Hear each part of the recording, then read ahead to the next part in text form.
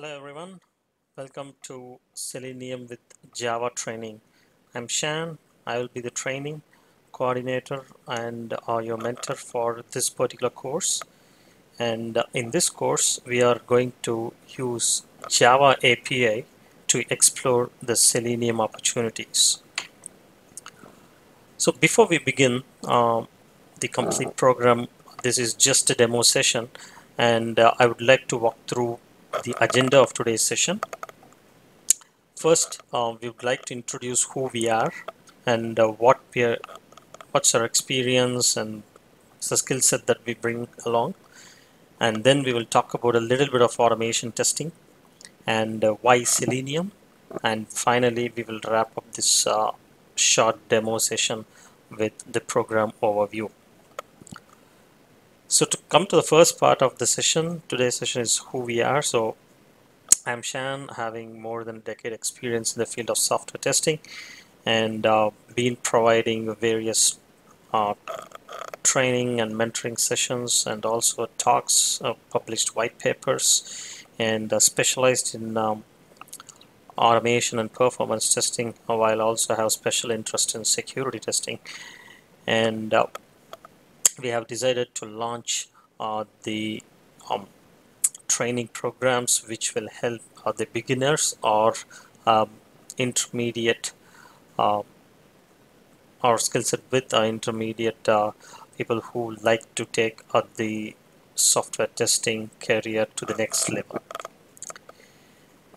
So, so we have come with an idea of launching Selenium as the very first course, and we will be um, exploring all the other opportunities within the complete IT industry, not just restricting ourselves to the software testing domain. So, right now, we have seen many things or many tools in the market that keeps pitching every now and then, and we will just have a quick snapshot or why automation testing or why it has come into picture and why it is disrupting the market right now.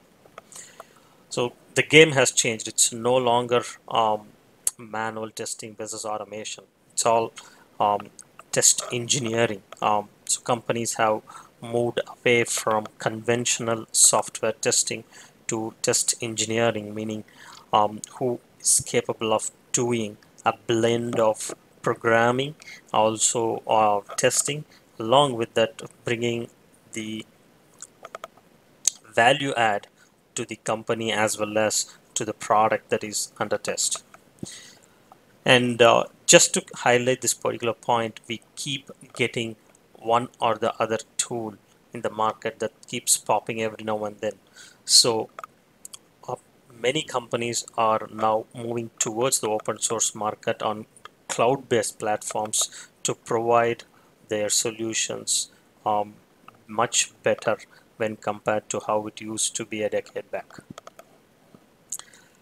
And the software industry is now moving towards the continuous integration methodology, which is purely an agile based, meaning every build is continuously tested in the background. Every build that is checked in by the developers, it is being checked for its quality as a complete smoke test or regression, or usually it's all scheduled via continuous integration tools, which is more for and also this concept called DevOps that's revolving around development and operations, who can handle both development and bit of testing.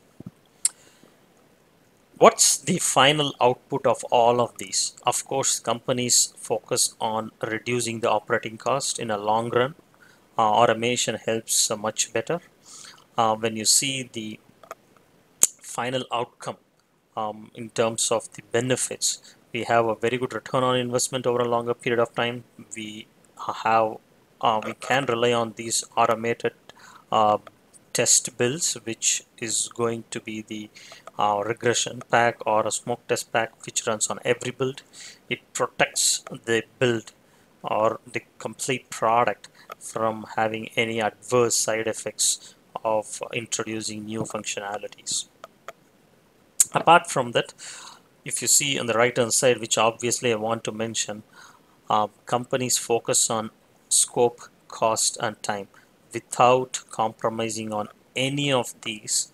If you want to deliver a product or a software, definitely automation is the way to go.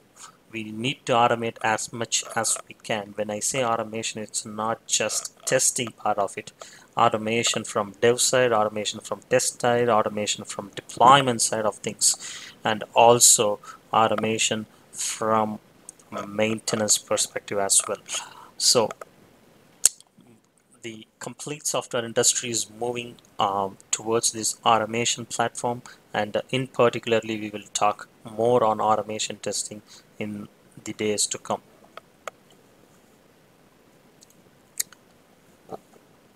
Coming to the next part of today's agenda, that is why Selenium. So what is the reason for us to choose Selenium as our very first course launch is that it's rocking at the moment. So there is no doubt this particular open source is really a disruptor in the software testing industry. Um, it, a decade back, or even I would say maybe 5 years ago, QTP4 was rocking the market. So there was no alternate, or there was no much alternate for the enterprise solution providers who were just looking for HP UFT right now. Whereas things have changed, companies started thinking about their investment perspective and also the returns.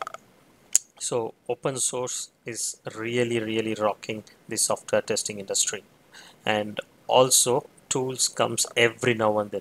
There are a lot of tools. Every now and then there is a tool that comes out of the market and they claim to be the best tool, and every tool claim themselves as the best tool. However, we will talk Selenium, what's good about Selenium or the perspectives of Selenium, as every software testing jobs that are posted on any of the job platforms ask for Selenium as the skill set. So latest is Selenium version 3. So what is that version 3 all about? We will definitely discuss once we start our live sessions. And Selenium, as you all know, the one of the key reasons is the cross-browser capabilities. It supports IE, Firefox, Chrome, Opera, Edge, and whatnot. So all of these browsers can be handled effectively by one piece of code that you're going to write. So that is the magic that's going to create. So definitely it is rocking. And you can also script using various languages. You can use complete OOPS using Java and C Sharp. It also supports Ruby, Python, JavaScript, PHP, and Perl. Whereas PHP and Perl are developed by third party, not exactly by Selenium HQ. However, you can extend those to write your scripts. So these are one of the key reasons why Selenium is definitely a must for every software testing professional. And Selenium is not just one tool, it is a set of tools. And we all know, like, Selenium IDE is similar to a UI identification element where you can record what you are doing, where it captures the properties of the object, and you can automate very small things. It's not completely a scalable solution, but IDE you can just play with it, and IDE is supported only by Firefox. Whereas Selenium WebDriver is what we have been talking about for quite some time. It's the exact automation. API is what the right terminology to use. So we will use the Selenium WebDriver APIs to automate using Java. And Selenium Grid is again one of the tools within Selenium set of tools, and it is used for cross-browser functionality testing, and also you can use it as a parallel executor. You can execute your tests, one on IE, one on Chrome, and one on Firefox at the same time from the same system, and it's called parallel execution, or ability to execute your tests parallelly using your Selenium grid. And finally, Selenium is also the um, tool that you can use to automate your mobile applications using the API called APM, which is again an extension of Selenium. So it was built on top of Selenium. APM is the tool that is currently available to automate both Android and iOS applications. And again, it's one of the leading open source automation tools or automation API that's available to automate mobile applications. Right. So these are all the key factors that pushes every software testing professional to learn and understand the basics of Selenium, and also to contribute to the automation platform when assigned to a particular project. So let's talk about the program overview. So let's say if you are a beginner, or if you are having a basic understanding but not an expert, you are just on in between a starter and intermediate, definitely it's a program that you should definitely join and get benefited. And we are going to use Java as our programming language. Do not worry about it if you have codophobia. What I mean is that if you have fear of writing code, um, I was in the same situation a decade back when I started my career in software testing and was struggling to write a piece of code, but perseverance and also the interest will definitely put you in the right place. So do not worry about it. We are here to help to the level that we can, and of course your interest is what going to take you to the greater heights. And we will exactly start from ground zero. That's what I mean. So we will start from basics, from scratch. Nothing to worry about, no prerequisites, and most importantly, we will talk about what to focus and what not to focus. Many times what I have noticed is that uh, especially people who would like to contribute on automation, they start learning the programming language, and there is no end to learning any kind of programming language. And if you fall into that pitfall, you will never ever be able to contribute towards automation testing. You should definitely know the depth of the programming knowledge required, and we are here to exactly guide you to the topics that are relevant for you to contribute to any kind of frameworks that are in use across the corporates. And we are not going to just take some dummy application and start automating it straight away. We are going to use the real-time examples, use cases, and in particularly we are going to use the enterprise applications as our examples, and that is really going to make a lot of difference when compared to what you see in the markets right now. And most importantly, we are targeting what the industry needs. So by taking the enterprise applications, by also starting from scratch, and we will use Java as our programming language, and definitely the things that are required for you to focus is all delivered as part of the handouts and notes, and also the class files that we develop as part of our day-to-day sessions. And automate with confidence. We also provide on-job support in case if you need any help once you start automating in your um, company or in your organization and need a bit of help or hand holding. We are definitely here to help you. So start enrolling with confidence, and definitely this is going to make a lot of difference to your career. And moving on, I would like to be very precise in what we are going to discuss in this program. So first, we will talk about the Selenium tool as such. What are the components of Selenium? What's the architecture? And what is the latest Selenium WebDriver that is um, that has brought the difference when compared to what it was providing in the previous versions. When compared to previous versions, what are the upgrades or the major differences that a software testing professional will experience, and exactly what's required in Java basics.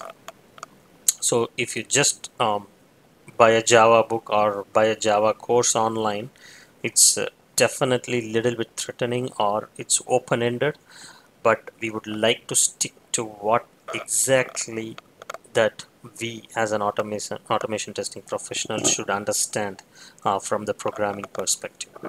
So we'll start with the basics of Java, a bit of syntax, so what is an object, class, variables, data types, and more on the later parts such as loops, decision making, numbers, strings, arrays, and methods. And a little bit of advanced concepts which are definitely required for you to contribute towards creation of framework or even enhancing the framework. So it's inheritance, polymorphism, all are exactly on the OOPS side of things. A little bit advanced, and we will also talk about the collections and how to read and write from an Excel sheet, files, exception handling, etc. So this particular snapshot, whatever you are viewing right now, is going to be the foundation for our Selenium discussion once we complete these topics. So once we complete these topics, you should be in a position to understand the syntax, familiarize with the notations that we will be using the sessions from then on.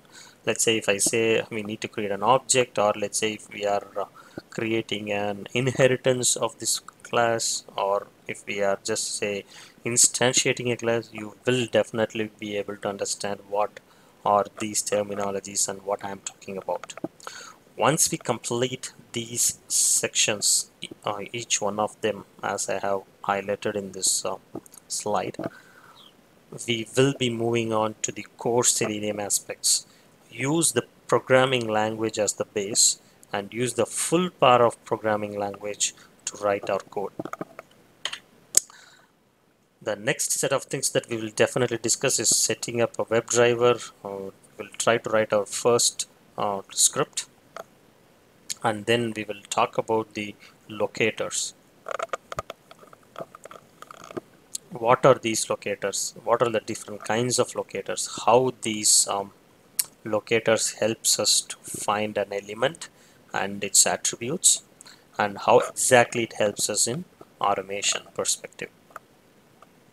And then we will move on to navigation, how to interact with your um, graphical user interface elements, different kinds of interface elements that we are aware of, and also a little bit of navigation, browser navigation, basic navigation, as well as the advanced navigation such as drag and drop, or handling the pop-ups, alerts, frames, etc. Then we will talk about the cross browser. For that we have to use Selenium Grid, and how to run the scripts on different browsers, and what are the different drivers available for those browsers, we will all discuss in detail.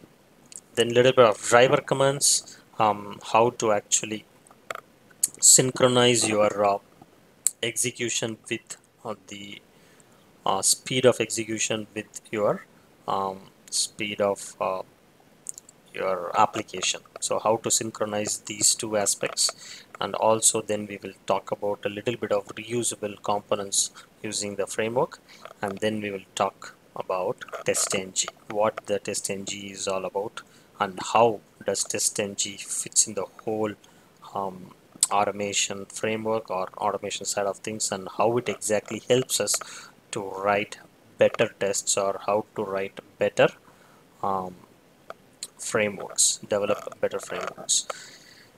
Right. Then we will talk about the build tools. What is a build tool? And in this case, we are going to talk in particularly about Maven, and then continuous integration, the thing that I spoke in the beginning of the session. Jenkins is the continuous integration. One other tool that is popular in the market is Team City, but we will use Jenkins for our demonstration purposes. But both are um, very similar to each other, and also how this continuous integration helps in finding the defects very early in the life cycle of the project. And also we will talk in detail about the grids, and finally we will wrap up the whole course by demonstrating the different components of the framework and how effectively you can design your frameworks and little bit of reusable functions, and develop a hybrid framework from scratch using all the um, time and effort that we spent in the previous sessions. We can definitely develop a hybrid framework which can be scalable, and you can use the same in your project or on the workplace where you are planning to do a proof of concept or trying to implement automation or trying to impress with your automation skill set. So this is what all I have for today's session, and for more details, please drop a quick note to contact at the rate of qualitylearning.in, and we are here to help you. Um, hope I this session will make a lot of difference, and you will definitely be benefited with this particular course. Watch this space for more, and looking forward to have you all for the um, course that is going to start pretty soon.